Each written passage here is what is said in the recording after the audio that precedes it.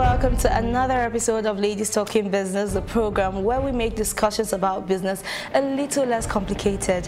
I am Irene Ubani. The whole idea is to build the capacity of the economy to be more productive, to be more sustainable. Investing is a way of putting your money to work so that eventually your money will outwork you, and then you can actually earn a lot more from your investment than your job. So there's a mismatch between what academia is doing and what society needs. A business must be treated as a separate legal entity. If you don't treat it as a separate legal entity, then it can't grow.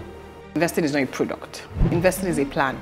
From the very first day you start out to do your business, you already start to brand your business. We are an oil producing country. Yeah. We should be doing a lot in refineries, in petrochemicals, in fertilizers. Long-term jobs. And these are areas in which ordinarily we should have very good competitive advantage.